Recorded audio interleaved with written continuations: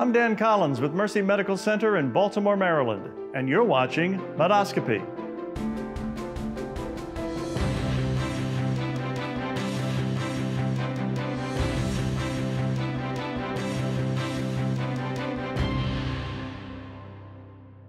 Today, we depart the confines of our usual operating room set, bringing Medoscopy's cameras to Baltimore's Four Seasons Hotel, though not for the mojitos at the poolside bar. For 3 days in August, the Four Seasons hosts the 12th Annual Gynecologic Robotic Surgery Conference, led by course director Mercy's Dr. Dwight Im. Dr. Im is the medical director of the Neil B. Rosenshein Institute for Gynecologic Care, the Gynecologic Oncology Center, and the National Institute of Robotic Surgery at Mercy. Dr. Im, when I first met you in 1996, robotic GYN surgery was not an offering of Mercy. It's still pretty much in its infancy. According to the source, The Surgical Clinic, the first records of robotic-assisted surgery date to about the 1980s. When did you first become familiar with robotic surgery, and why was that of interest to you? So Dan, I think the word robotic is really a misnomer, because when people hear it, there's a robot. Is it like R2-D2? Where's a robot? There is no robot, Dan. It's just an instrument, but it's more than an instrument. We're talking about digital surgery. So to answer your question, it was in 2009 when I started using the Da Vinci system, which was really the first FDA-approved robot in surgery. So they got the FDA approval in 2000 for urology and 2005 for gynecology. So I was a bit sort of a late, adopter. In 2009 is when I got started. Now, what's the upside of robotic-assisted surgery, and why is this perhaps more preferable than traditional open surgery? Sure. So traditionally, people were cut open for abdominal surgery. They were either cut open up and down or across, and doctors went in and they spent, an hour or two doing the surgery.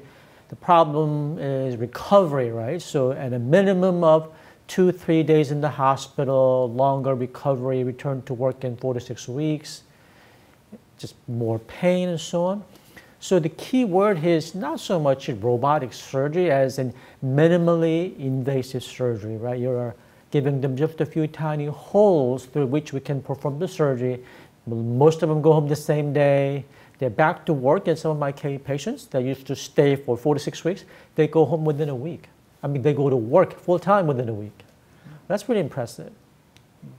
Now, this national conference that's underway, you brought together a notable team of physicians from all across the country. You've had doctors from Texas, Los Angeles, California, Nevada, New York, North Carolina, so there's definitely an interest in this approach. Have you found your colleagues to be receptive to the idea? Absolutely. So as an example, I'm a gynecologic oncologist, right? So every single gynecologic oncology fellowships where they get trained is almost exclusively robotic surgery. There's no straight laparoscopic surgery, very few open surgeries. So this is how the entire field has kind of gotten on the bandwagon, if you will. We'll take a break, and we'll be back with the next segment of Medoscopy. For me as a gynecologic oncologist, I think some of the most important areas of research and innovation really have to do with minimally invasive surgery. We can shrink the cancer down with some chemotherapy. You can actually go in without those big cuts, just a few tiny holes, and have it performed laparoscopically, robotically. The patients go home the next day. To me, that's very, very exciting. Depending on where you're looking in our field, there are advances going on all the time. You have your standard chemotherapies, and then you have personalized medicine, and now immunotherapy, where we're actually using the body's own immune system to try to tackle these cancers. One of the things that it's really exciting that we can offer here at Mercy is something called heated intraperitoneal chemotherapy. At the time of the big surgery, when people have to have the ovarian cancer removed, we directly treat it with chemotherapy into the abdomen. And the patients, of course, are going to need to get adjuvant chemotherapy, but it's better, well tolerated, and better able to complete the treatment than what is being described with intraperitoneal chemotherapy. I always see medicine and surgery as only a part of the equation of well-being. It really is more of a philosophical approach to get that individual to really buy into the positive outlook we see for her. Patient is obviously the most vital part of healthcare. and it's making sure that the patients are both aware of what is happening to them, what they're going to undergo, and that they stay as well informed as we can make them. Even we're very, very specialized and we are in the vanguard of a lot of the treatments. Mercy provides me the opportunity to establish a relationship with a patient where it's more like a one-on-one direct. Everyone has that same focus on the patient and what we do and how we're going forward, and also taking the patient and their point of view and their desires into our plans. I will give all my patients all the options, the data behind each option, and then let them decide. But a lot of the times they'll say, well, what do you think? So it's really a team effort. Patient-centered care to me means a devotion to the well-being of the patient, not only focusing on state-of-the-art medicine, but our overall well-being so that we can get an optimal result from our treatment.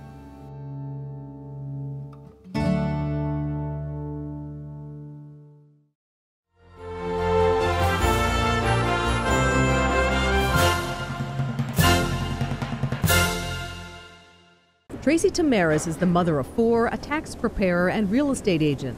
So when she found out she needed a total hysterectomy, for a woman, it's difficult as it is, but for a single mom, it's even harder. Then I have my own business to be down. But just a few weeks ago, her doctor, Mercy Medical Center gynecological surgeon Dr. Dwight Im, performed Tracy's hysterectomy using the Da Vinci Xi robot, an improved version of the Da Vinci robotic system. You can see things that you never saw before. Well, how does it help the patient? That means more precise surgery, less bleeding. Because it is more precise, the patient will get a better surgery and they'll recover more quickly. Tracy's surgery was done with just one small incision in her belly button. Easier now, Dr. Im says, with the Xi's thinner robotic arms. But now that the arms are thinner, they can move more easily. It gives you, the surgeon, a wider field of view and wider range of motion. Right now, Dr. Im says the Da Vinci Xi is FDA approved for hysterectomies and the removal of benign ovaries, and it can be used for most patients. And for Tracy, she was back to work in 5 days. I feel much better. Even with the recovery process, after having the hysterectomy, I physically feel better, less pain. The recovery was pretty easy.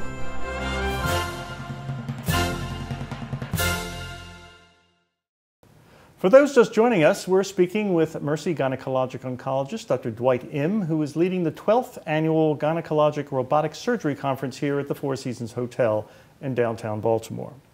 Are there different robots for different medical disciplines, or are the robots that you're using now more kind of multi-use? Like you could do a minimally invasive hysterectomy, but a urologist could use it for a prostate cancer surgery? That would be correct, and in fact, it first got approved in urology. So the Da Vinci system is what I use. It is the most widely used system in the world for not only gynecology, but urology, general surgery, colorectal surgery, bariatric surgery. So there's a wide variety of uses. But there are other robots not named Da Vinci. For example, in orthopedics, there's a robot called Mako, and Mercy has one.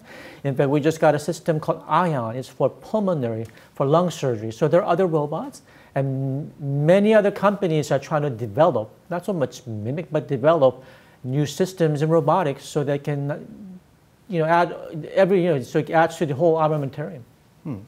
Now, how do you go about discussing the robotic option with patients? What are their typical concerns? So I rarely will use the term robot because it's really not a robot, as I said, right? So it's minimally invasive surgery. So I will tell them, look, you have 2 options. Do you want to be cut open, filleted open and have the surgery, or do you want to have the small holes where I can go in and perform the surgery? And they'll say, so I heard about this robot. What's a robot? I didn't make it very clear. It sounds like I go into the operating room, I hook you up to a robot, I go out and get a cup of coffee, and the surgery's over. That's not like that. So what I tell them is, I am the robot, right? It's in a way, because it's only an instrument that will help you perform the surgery even in a more efficient and superior manner to the traditional open or laparoscopic surgery. Have we begun to see research that indicates a trend toward improved patient outcomes using robotic-assisted surgery like you do? Absolutely. As I said, shorter recovery, shorter time back to work, minimal pain or less pain. So it's really a no-brainer, but for the surgeon, it's really important. It's not like you go in and do the surgery, you cut it open, no, but what we're talking about is digital surgery. Now, what do I mean by that? Let me give you an example. I remember prior to the iPhone that came out in 2007, I held on to my razor, Motorola razor. It was like the best thing, right? Oh my God, it was so thin, it was amazing. But what do smartphones have that the traditional phones, the cell phones, did not have? It's all about the apps, right? It's all about the apps. So we're moving from this minimally invasive surgery to digital surgery. So imagine, if you're a surgeon, right? When I get a Facebook page post and there's a picture with everybody's name labeled, right? So that's where we're headed. It's digital surgery where the robot knows exactly what your preferences are, how many times you've used certain system, and it can begin to label structures in the pelvis. Can you imagine if you are a surgeon, because sometimes it's very difficult, right? Everything is stuck and it's hard to know, it's hard to identify organs, but the machine will do that for you. It will tell you, will label things for you. That's the future. We're only maybe 5-10 years away from that, so we're moving from an entire, it's a shift in paradigm. You go in, the surgeon does all this, but there's digital surgery, so-called new apps, they're going to help the surgeon. Now, you're a champion of minimally invasive robotic approach, and one in particular that has an interesting acronym, IM's Way.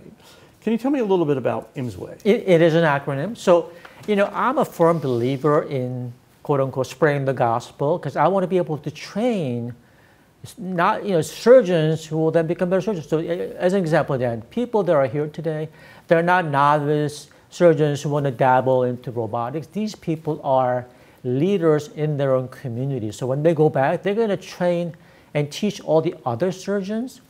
And I've come to realize, so we got apps with phones, but why don't we have that better system in surgery? Why are we still using a textbook that's 100 years old? That made no sense. And the reason for that is we're still relying on these old diagrams and pictures. They're truly 100 years old. And so I said, well, how can I make these people better surgeons? So I can put up a slide of any, organ in the pelvis, and they'll look at it. Okay, I hear you. And then, but when they go back to their hospital next week, it's not going to make them better surgeons. So IM's Way stands for IMSWAY, which is an acronym. It starts with the actual step with which you can do the entire pelvic surgery. So I stands for, as an example, I know it's not for this talk, but it stands for infundibulopelvic ligament. That's where you start your surgery. This is actually, to me, as almost like a revolutionary concept, because we were always told when we were residents and in training, that's a structure that you just want to stay away from. And I'm flipping 180 degrees, and I'm like, that's the structure that not only you need to, it's not a matter of avoiding, but that's going to be your best friend. So, you keep your friends close and your enemy closer. That's my, my mantra. So I want to say, this is how you start. I've come up with a technique. It's not really a technique, but on how to identify the pelvic anatomy so we can train these people to become better surgeons. If I have an app, Google Map, and says, how do we get to Manhattan from you, right? They can show you a list of things, but wouldn't it be nice if it actually tells you this is what they do, right? They tell you exactly how far you should drive before you make a turn and so on. But that's what IM's Way is all about. Would you say that in the course of time, that robotic surgery, again, for lack of a better word, will pretty much be the gold standard for GYN surgery? There's no doubt in my mind, Dan, that digital surgery, not so much robotic surgery, is going to be the gold standard in the near future. As an example, we got electric vehicles, right? And people are like, oh, you know what? We had that 100 years ago. So what's the big deal? You got gas versus electricity, but those for people who do not understand the concept of the new electric vehicle. But what happens? It's just computer with wheels, right? That's what it's going to be.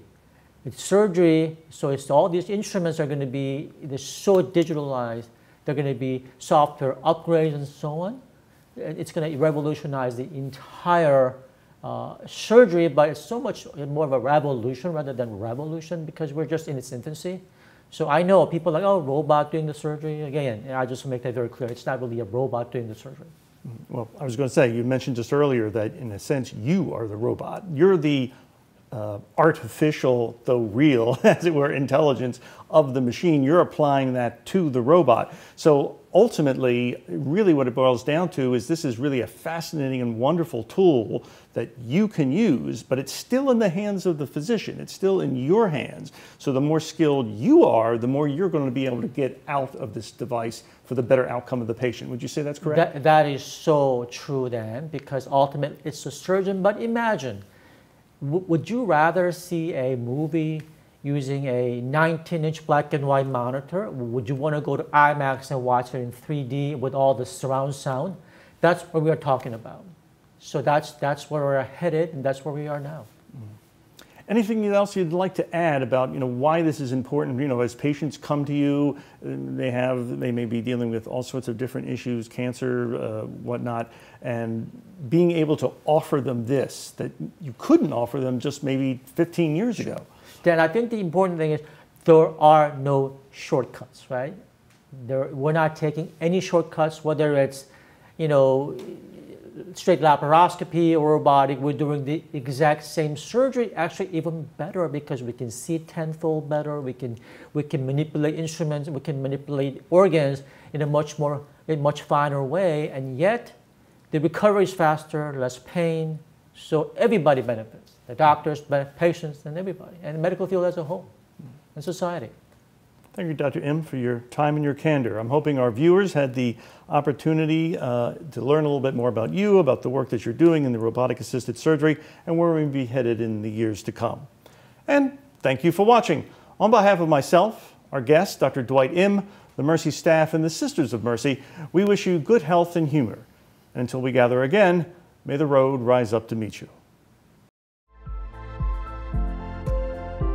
Hello, I'm Dr. Dwight Im, Medical Director of the National Institute of Robotic Surgery and the Institute for Gynecologic Care at Mercy. I want to encourage you to make your reservation for the 13th Annual Minimally Invasive Gynecologic Robotic Surgery Conference held in Baltimore on September 21st and 22nd. This symposium is regarded as one of the preeminent courses on gynecologic robotic surgery, and I'm proud to have had participants from across the country and around the world. Our renowned faculty offers experience, insights, and best-in-practice standards to ensure participants gain clinical knowledge and a better understanding of robotic surgery. Collaborative discussions, informative lectures, and review of complex case studies have made our symposium the preferred choice of surgeons year after year. Innovation and integration, principles of advanced robotic gynecologic surgery, September 21st and 22nd. Register today so that we can reserve your space. I look forward to seeing you in Baltimore this fall. Thank you.